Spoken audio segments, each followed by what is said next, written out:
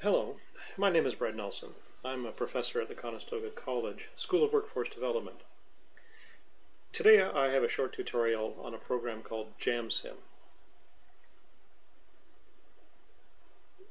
Jaamsim is a type of discrete event simulation software, or just simply a process simulation software, that lets you simulate all kinds of different processes, real-world processes. Simple sequential flow from one process to another, to very, very complex processes with operator involvement, customers coming and leading into the system. I've seen programs like Jaamsim used to simulate simple value stream maps, which I'd like to demonstrate, all the way through to very, very complex models like airports, restaurants, hospitals, and the like. There are three reasons that I've selected Jaamsim to show you. It's open source and very well supported. It's fairly easy to learn, and the way that you interact and the terminology that you use in working with Jaamsim is very similar to other more complex commercial packages. Also, I like the fact that it's just a standalone executable file, literally one single file that you download off of a website, and it comes in different configurations or different options to be able to run on Windows or OS or Linux. So it's very likely there's a model that you can use on whatever computer you have, and because it's just a single executable file that doesn't actually have to be installed, you don't need administrator rights. So it can be installed on college computers, public machines, and even run from just a USB stick. Alright, in this tutorial I'd like to show how to download Jaamsim, very simple, using the Jaamsim interface, building a basic model and adding processing and delivery times, adding simple KPI or key performance indicators, and then making your model a little more realistic by changing the default graphics. I'd also like to show a couple of complications. One is an assembly operation, and the other is flow controls, something that you would have, for example, in a Kanban system to control inventory. Alright, so I'm going to move on to Chrome browser, downloading and running Jaamsim. You'll find the program at jaamsim.com, spelled with two A's. And then there's a simple download button and different options for different operating systems. For me, I found when I download the 64-bit version, it doesn't actually run on my computer. It complains about my Java. I've tried to do some troubleshooting, and for whatever reason I can't get that one to work, but the 32-bit works just fine for me. If you have OS or Windows, Linux, then you'd use the universal download. So I'm going to just do a quick download the 32-bit, and you can see it's only short of 9 megabytes, very quick download, and run it. This is what the Jaamsim interface looks like. It's a set of different kind of windows or panels. These different views can be moved around. You can see my desktop is in the background here, so you can shift things around to suit your liking.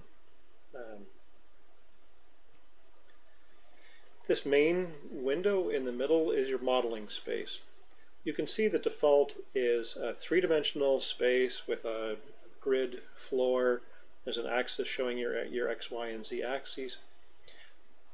So as I say, this program can be used for some very complex, very realistic models in 3 dimensions. For the purpose of this tutorial, I suggest just starting out in 2 dimensions. It really does make things easier. So I'm going to start with the controls that are up here in the upper left, or in the sort of menu bar at the top here. If I click 2D, it changes my view from 3 to 2 dimensions. I can get rid of the axis. I don't really, in 2-dimensional space, I don't need to worry about the third axis.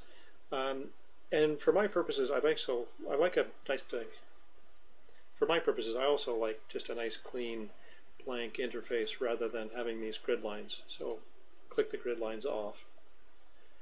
Okay, so there's our model space. You've got a model title as a default. If I double click on it, I can say that this is Professor Nelson's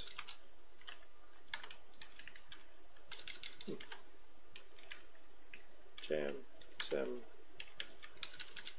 let's call it Jaamsim tutorial. In the window here called Model Builder is a set of objects that you can click and drag and drop into your model. Different graphic objects, which we'll get to a bit later here, but I'm going to start with process flow. For me, and what I want to demonstrate is modeling a process. The basic elements that every process has. First is an entity generator. That is something that sends they call it an entity, so a thing, a product, an order, into the system.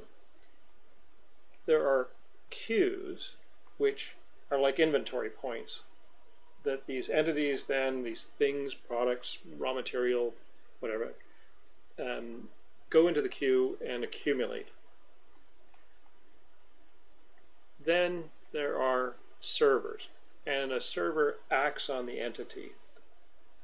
In a typical process, that could be it cooks the hamburger, it assembles the part, it does a weld, it checks the patient's temperature. All of these actions are done by servers. You don't need to add conveyors, but I like to add these. It just, for me, allows me to represent transportation time or transport time from a server to the next server. Typically, a model will include multiple sets of queues and servers. Again, I like to have them connected by conveyor. To move things around, when you click on an object, it typically has these little handles. And if you want to move them, you need to hit the control button and then the left mouse, control button, and the left mouse, and that lets you click and drag different objects within the model. If you don't hit the control button, but the left mouse and move, it drags the entire model. So I'll just add one more queue and one more server.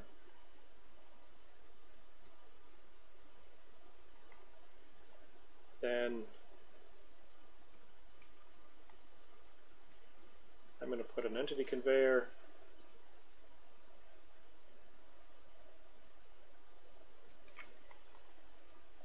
And now I want product, or whatever my finished goods are, that are now that they've been worked on, or I've had three different operations performed on them, then I'm going to convey the product out of the model. And the way to do that is to add a sync. So this is kind of the opposite. You can see even with the symbols here. This adds entity to the system, and this takes entities away from the system. One way of thinking about it is that the entity generator, and I'll just demonstrate that here by renaming these. The entity generator is like the supplier. This is process 1, process 2, and process 3. And then the sync I think of as, and for a simple flow model like I'm going to demonstrate, this is like a customer. And once you've delivered the product to the customer, it exits the system. Now, just for completeness, I'm going to add another conveyor from the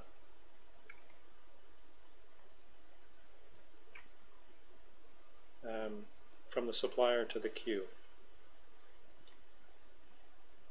Now, we need to link the different steps through the model. So I'm going to click on Create Entity Links. So as you can read here, when this is enabled, entities are linked when the selection is changed. The entity flow I also want to activate to show in arrows as I make these connections. So now I've got this simple model, these objects or these entities sitting here. So I'm going to connect the sim entity, and you can see this arrow now. This is my kind of process flow arrow. I'm going to connect to the supplier, to the conveyor,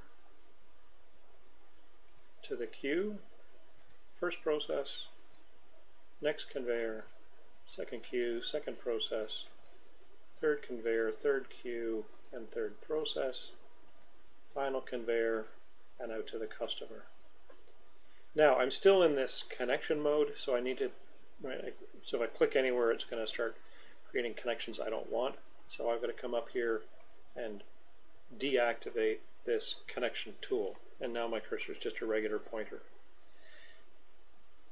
This is a good way to just quickly check that you have everything connected then. The sim entity to the supplier, you can see the blue arrows into and out of the conveyor, through the processes, conveyor. If you can't see your arrows very well, you can click and drag things out of the way and say, okay, that's right. Same thing here, just to make sure it's coming in and out of the conveyor properly. In and out of this queue, into this conveyor, and there's a little blue arrow here you can see out to the customer. This is a good time to point out the input editor. When you click on an entity in your simulation model, come down to this input editor, which you can undock and move around, and you'll see the next component is entity conveyor 4, and if you look at the screen you can see the label entity conveyor 4 there. That makes sense. And the prototype entity, so what the prototype for the entities to be generated, so it is sim entity 1, which is my small brown disk. You can have different kinds of objects being introduced into the system, so you'd have different sim entities dragged into your model, and so on. You can see the queue,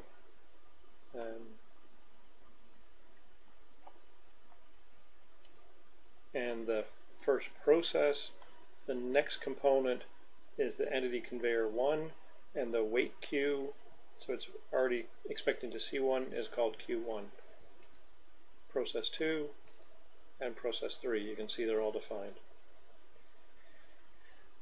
In theory, that's all I need to have a working model. And I can press play. Jaamsim is nice. It'll remind me that I haven't saved this thing yet, so I'll say yes.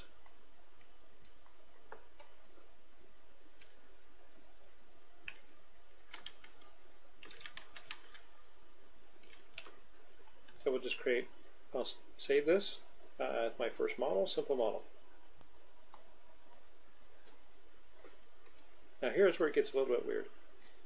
When I click run, you don't actually see anything happening. But if we come to the output viewer, you can see the time is ticking away, and there's for different entities that I'm choosing. I have now process 3 selected right now.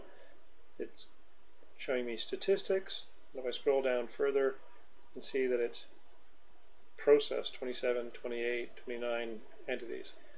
The problem is I don't have any time set, so everything is happening instantaneously. I don't want that. Nothing happens instantaneously in the real world.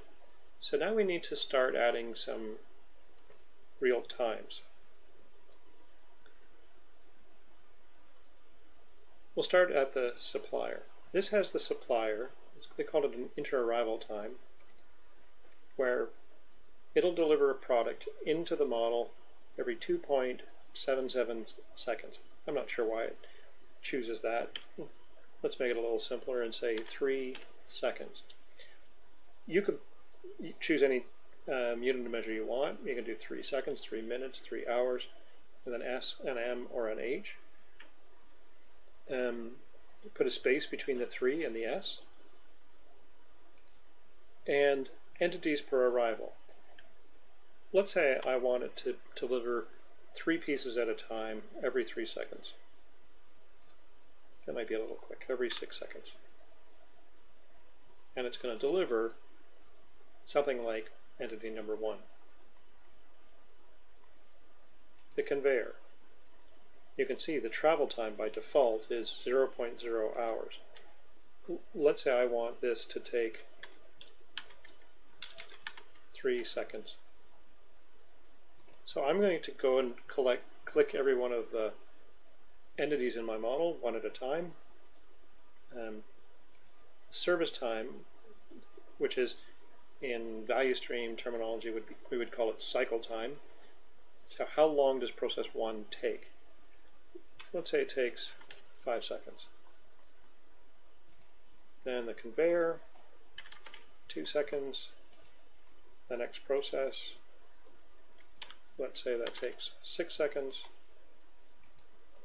The next conveyor maybe is very quick at 2 seconds, and the final process, maybe it's a final packaging or something, I don't know. We'll make that a fast one, 2 seconds, and then a fairly lengthy delivery, I don't know, you can even make it something like 10 seconds out to the customer. If I go run, it's going to want to make sure that I want to, do you want to save the changes that I made to the model? I'll say yes. So now we can actually see things happening. So remember, we had it delivering 3 at a time. 1 was immediately taken up by process number 1. Another 3 delivered. And everything is taking the amount of time that I specified in my model. And remember, we had a really slow output. This is a transport truck heading out to the customer, for example.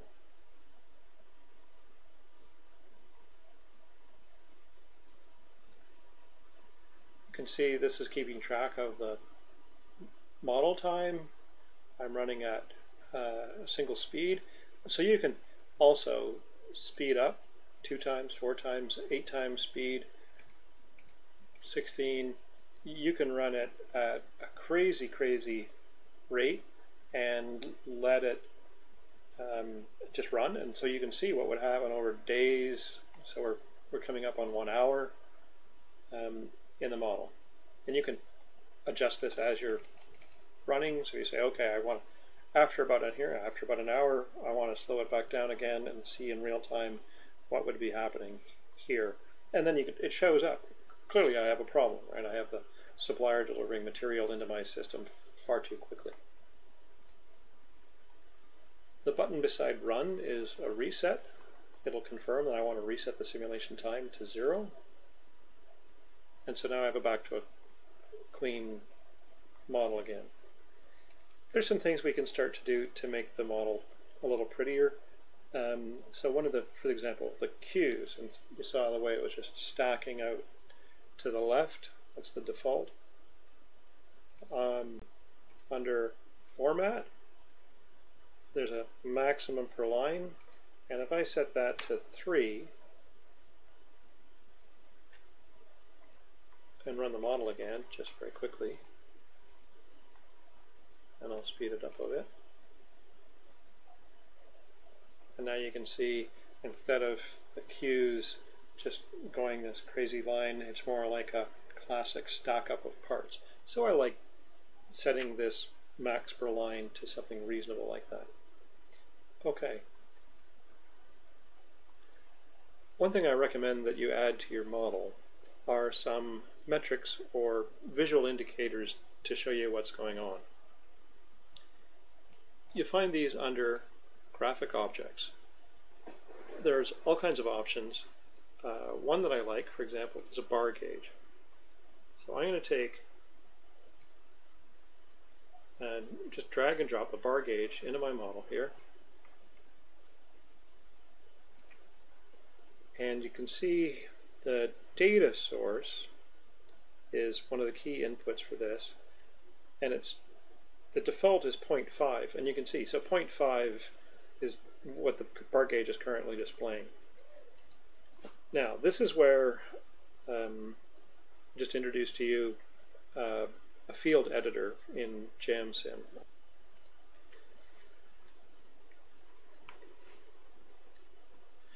I don't want to have a bar gauge just locked at 0.5. I want it to react to what's happening in process 2. I'm going to click the down arrow here, and that opens up a little bit of an editor. We call it an input builder. I want to show status about an entity, and to get a list of my entities, I use the left square bracket. This is why I'm doing this tutorial, so that you don't have to hunt through the manual. The left square bracket, and that calls up a series or a list of the different entities that are in the model. I want to have a look at what's going on with process 2, so I'm going to select process 2. It automatically closes the bracket. Now, to call up a detail or a parameter associated with process 2, I'm going to hit the period. And now it calls up a list of sort of characteristics or features or values associated with process 2. This fraction completed is perfect for a bar gauge, but you can see it returns true if a breakdown is being repaired, fraction of counted time that the process is available, all kinds of things, whether it's open or not, what its parent is, what the setup time is. Okay, so there's lots and lots of characteristics that you can use for math statements or checking or graphing, but in my case I'm just going to pick fraction completed. That makes it nice and simple. And it shows you in this little bar here, the present value for this is 0. And that's a good indicator that this equation or this input that I have is valid. If I put in, just type the letter C, and now there's no such thing as a fraction completed, so it is giving me an error message. You want to see that you have an actual value represented, or that this kind of equation that you've entered here is valid. So I'm going to hit accept. And now when I run and confirm I want to save this, as this process is running, oops, I got to slow this down a little bit. As the process runs, now you can see the bar gauge shows you the percentage complete, going from 0 to 100%. And when it is complete, you can see this entity then gets passed on to the next part of the process. Because this is a simple model, you don't actually see the thing being worked on, it just sits there. And that's why I find something like this bar gauge is really convenient. It helps visualize what's happening. Okay. Another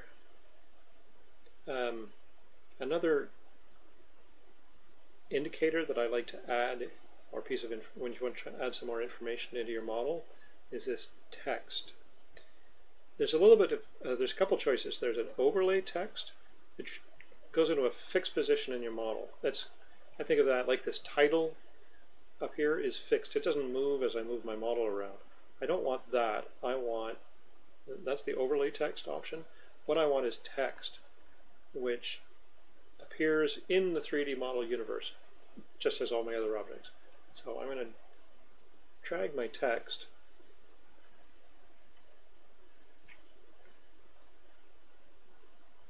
and you can see it has an input editor as well, and the data source here is none. But if I click on data source, click the down arrow, then I get my input builder again. I want to show some information about the customer, so left bracket, select customer, dot, just like a lot of programming languages where you have the object and a modifier or a parameter as part of the object. This is very similar to that. And I would like to just show number added. So number of entities received from the upstream after the model has been run. And you can see the value is 5. Now I'm going to add, I would like to, just having, okay, let me just demonstrate. I can click accept and run. Okay, and we have two kinds of problems here already. This just shows the word text because this format here is just saying text.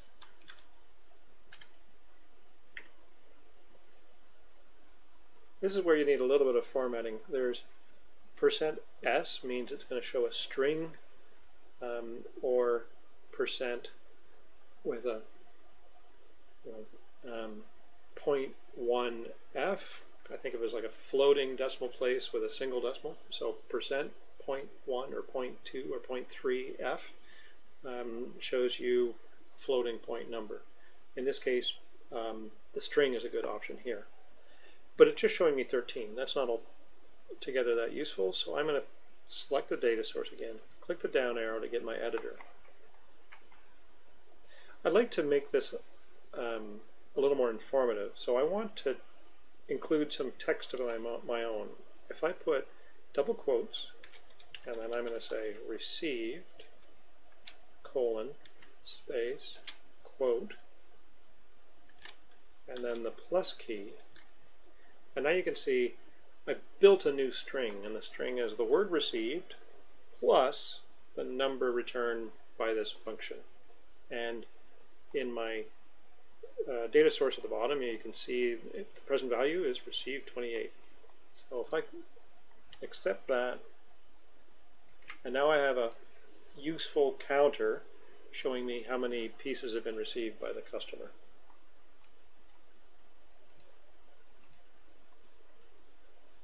Okay, I'm going to reset the simulation back to 0. So I've shown you a bar gauge, I've shown you a text just with simple status. Another good indicator to include is something like a graph.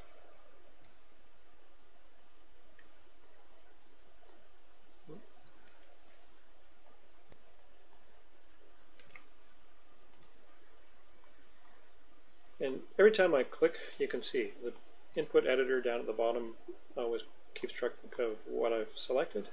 So I pick the graph. For graph title, maybe I want to change this to, just keep it simple to start, inventory. So now the title is changed. Number of points is the horizontal axis, the x-axis. And again, the data source. And if I ran this now, I would get an error because it's a required input. So I have to explain what it is I'm plotting.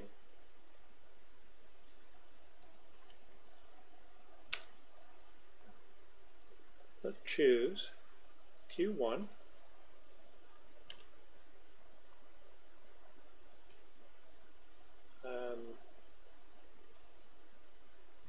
And the queue length. So that's the number of parts in that queue plus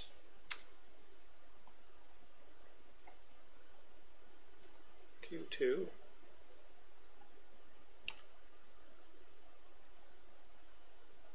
length plus left bracket Q3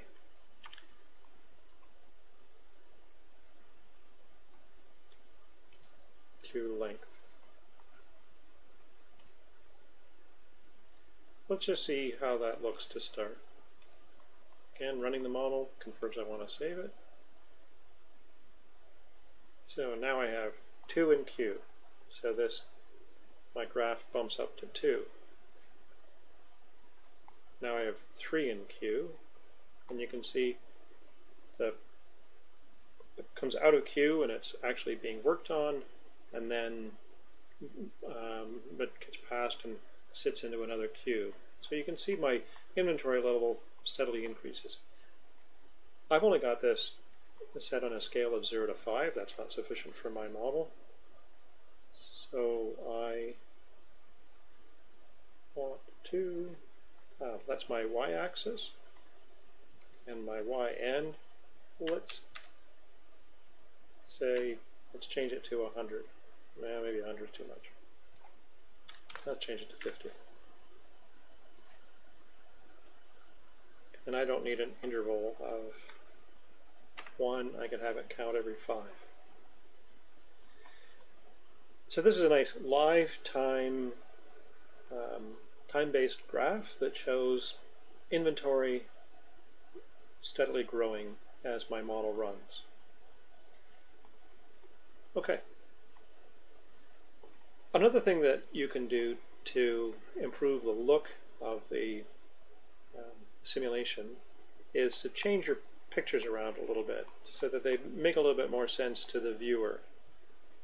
For example, this doesn't mean anything to somebody looking at it. It doesn't really represent a supplier very well. If you right-click on the entity, you can change the graphics.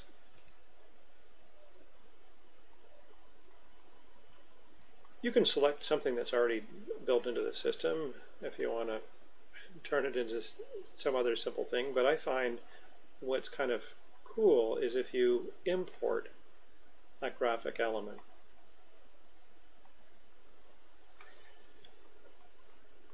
So I've picked my folder that includes my images. I've downloaded some images just off of the internet, and you can also build your own images. Actually, in this case, build my own images in PowerPoint using them, just line tools and shape tools in PowerPoint, clicking and saving as a picture. The default comes up as all supported 3D files. So these are DAE or object files. In my case, I'm just dealing with two-dimensional, and so I'm to click and say all supported image files, not just the 3D files. And I just want to show just what I think is a nice simple modeling system. It's like what we do for a value stream map. So if I import this image that I've created and hit accept, so now I have a supplier who creates these entities and delivers them into my processes. So let's try the same thing for the process. Change graphics. I'm going to import. It's already selected the right folder, my supported images. So just a simple process shape. And the same thing here too. Change graphics. Now, I already have this process shape loaded. So I can select an existing image here and here.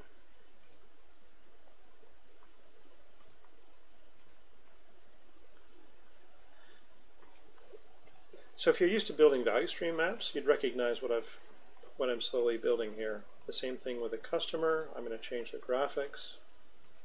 It's effectively the same image that we use between suppliers and customers. I've even been a little fancy, and I can change the graphics of my queue to an inventory symbol.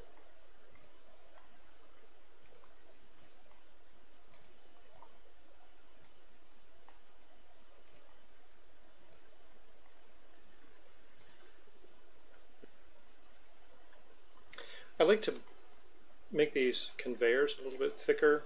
So for my model, if I change the line width to about 6, that seems to be a bit better. You can change the colors around. Conveyor is just a straight line. I think if I choose it to be an arrow, although it's not really much of a difference. There's a little tiny arrow tip in the end.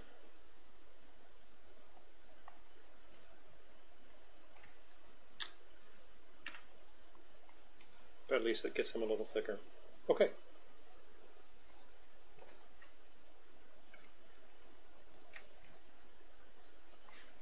So for me, this just looks better. Now I have supplier coming into process 1, sitting in an inventory, moving to process 2, running, coming into Q3, being processed, and finally being delivered to a customer. So this is a nice value stream map with status indicators showing me what's going on, charts, bar charts and such. The beauty of this is you can, instead of just modeling it and putting in queue times and processing times and having this snapshot with a bunch of text like a classic value stream map, this is the beauty of the simulation system. You give it the information and you actually run it and you can see what's happening in real time. So if these were the real values, now we wouldn't be dealing in seconds, but in minutes or hours in reality. But if this is the same sort of ratios that you had in your own system and you ran it, you would immediately see that the supplier is far outstripping the pace of the rest of the process. And you'd want to take some action and change how the supplier is producing materials or delivering materials. Let's actually go ahead and do that then. Under the model builder, find probability distributions, and there's a number of different distribution models: exponential, gamma, beta, Weibull distributions, and so on. Most college students would be familiar with a normal distribution. So I'm going to drag this distribution into my model, and then sort of to make it clear, say that that's what's controlling the introduction of these entities. And you can see the unit type is required. So I'm going to pull down and show that this is a time unit with a minimum value. So now we're talking about deliveries. So the deliveries could be no sooner than every 3 seconds and no longer than every 10 seconds, 12 seconds. With a mean of 6 seconds. Maybe 5 seconds. I want everything to sort of fit in my model. You can also define the standard deviation. In this case, it's calculated 2.7. I'm going to have a standard deviation of 1 second. Now, my supplier, well, I'm going to call these arrival times. For your entities, you can't put a space like this. It's going to object. You can't have a blank or spaces in them. So you'll see that whenever we've named these things, I'll call it arrival times, we use, or I'm using, what I know of is called camel case. It's called a camel case because every once in a while you get an uppercase in the word, so you get these sort of hump. So you separate your words not by spaces, but by an uppercase. All right. Now I'll choose my supplier, and instead of the inter-arrival time going to be 6 seconds, I want the inter-arrival time to be defined by the arrival time. You can see I can either create a mathematical model myself or pick this model that I've built here, this distribution. Save the model again and run it. And so now you can see there's a bit of more of a pause, and the inter-arrival time of the product is not just as fixed every 3 seconds or every 6 seconds, whatever we've programmed. And again, you can speed up the model. Now, we still have a problem. Right? We're still far outstripping the pace of production in this thing. So I probably need to come back to my arrival time and say that maybe the mean here is maybe it's every 12 seconds with a maximum of 30 seconds.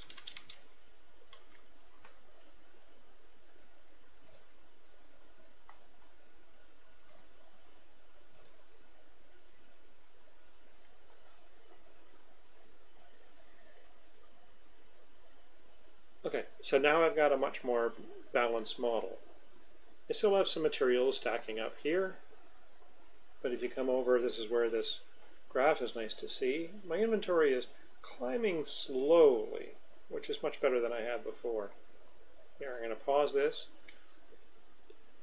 Again, if you want to have a model that looks good when you run it, my queue now here is showing parts just sort of spilling across the floor. So again, I'm going to change the format for my second queue to show, again, 3 parts per line. And while I'm at it, I'm going to change my last queue to the same thing. So now this is a little cleaner.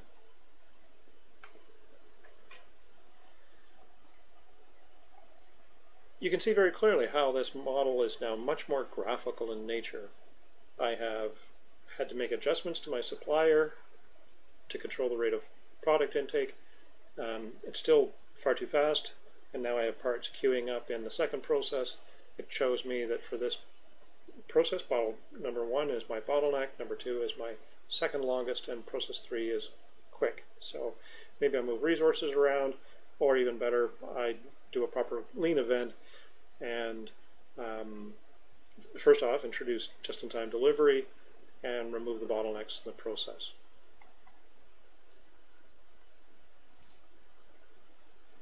I'm going to switch gears for a minute and show, I'm going to load a new model. I'd like to show you 2 more slightly more advanced elements in Jaamsim that you can add that I think are really useful to creating a more practical model. The first one I'd like to demonstrate is an assembly model. You can see I've got an entity generator going to a queue and a server and then to another queue, just like we had before, but I have a second entity generator going to a different queue and server and a 4th queue, or an alternate queue. And I want a process where these different parts, maybe something comes from the paint line or a welding line or a subassembly, and then they come together to create a new assembly or a finished assembly that then moves on to the rest of the process.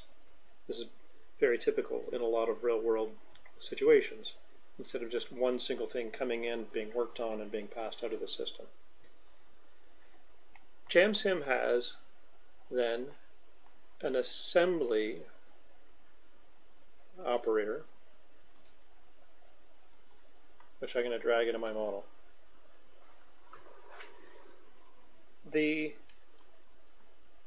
So we can already see what are the required inputs. The next component. So after this assembly, I'm going to go to Q5. The queue wait list is going to be, if I pull the down arrow, you can see I can select more than one item. This assembly operation is going to pull from Q2 and Q4. You can see Q2 and Q4 in my model.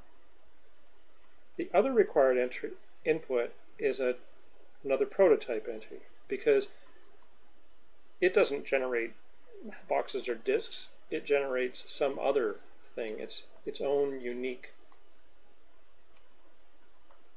element. So I need to drag a new simulation entity or prototype into my model, and now for the prototype entry I can choose Sim Entity 3. Okay. And if I have done this right,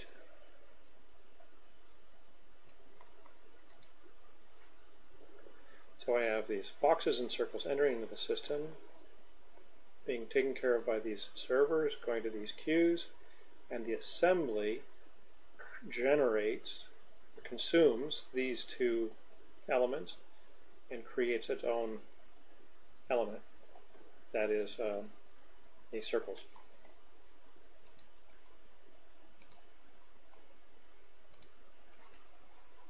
Here again, I think changing the graphics makes your model much more realistic and easier to understand. So I want to change these to something that make a lot more sense, or it's going to be a little more visually realistic to what's going on. Let me just show you what I've done for this model. I like using PowerPoint as kind of my staging ground for graphics. It lets me open up a little PowerPoint for a particular project, and I can make notes or just save graphics in it. So in this case, I've gone to the internet and I found royalty-free images that I can use for non-commercial purposes like this. So one is a bicycle frame and the other one is a bicycle wheel. I've resized them in my PowerPoint to be about the right scale. You can kind of see I could use these to build a bicycle. And what I've done then, when I also change the transparency, you might like to do that under color. I can set the transparent color, and I chose the white on here, and it lets it see through the white spaces to the background. Very frequently, if you load images off the internet, it comes with a solid white background, and this is one of the nice things with PowerPoint is you can select a transparent color. It doesn't do a perfect job, but close enough for the purposes of our model. Alright, so I have a bicycle tire. I can save that as a picture, and PNG, the portable network graphics format, works just fine, or JPEGs. Okay, I've already saved these. So I have a wheel, the picture of a wheel saved, I have a picture of a frame saved, and then I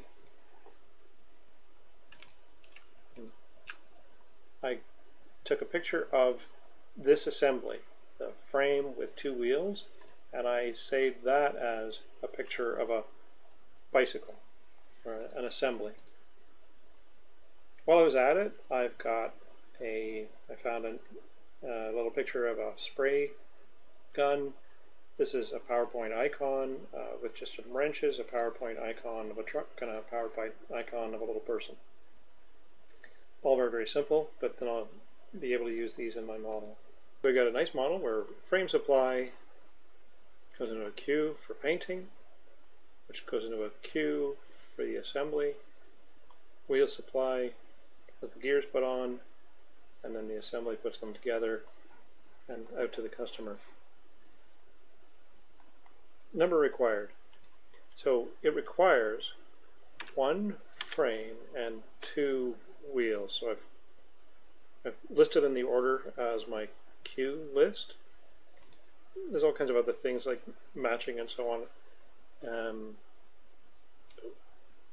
which we don't need to define. And now if I run it, after save again of course, you'll see that the wheels are now consumed two at a time, and the frames consumed only one at a time. I want to show one more thing that you can do to make your model a little more realistic, or to add some controls to the model, and this is a good demonstration. We have frames stacking to the rafters and wheels coming in at a more reasonable rate. And in reality, of course, there should be some controls on the flow of materials. If you had this kind of a process in reality, the person doing assembling would certainly go back to the painting department and say, look, you need to slow down and stop giving me so many more frames. I don't need any more frames. So I want to add a control system to this. Here under Basic Objects is an expression threshold. You can do time thresholds as well, but I like this expression threshold. It specifies a logical condition for which an activity is permitted. In other words, some rules that allow some part or some process to continue. So I'm going to drag this threshold in. It's going to show red and green according to the status, and for me it's going to be based on this queue.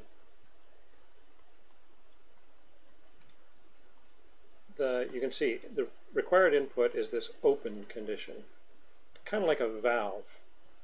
So when is the valve going to open? And by that I mean, when is it going to allow material to come in? That's what we're going to define it as. So again, I want to call up the editor, and the logical statement to allow the painting of frames to come through is when the frame queue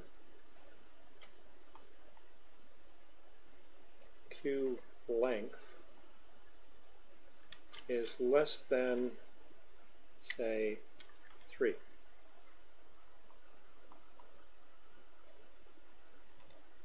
So right now it's this is over 3, so the valve would be shut. Now we need somebody to pay attention to this. Let's say we want to say the painter won't paint any more frames until they're needed. So under the paint, in the input editor, there's a tab we haven't explored yet called thresholds. There's an operating threshold list. A list of thresholds that must be satisfied for the object to operate. And there's different details, but that's what we're looking for. And if I now click the down arrow, I have an expression threshold that I can use. And I can say allow painting.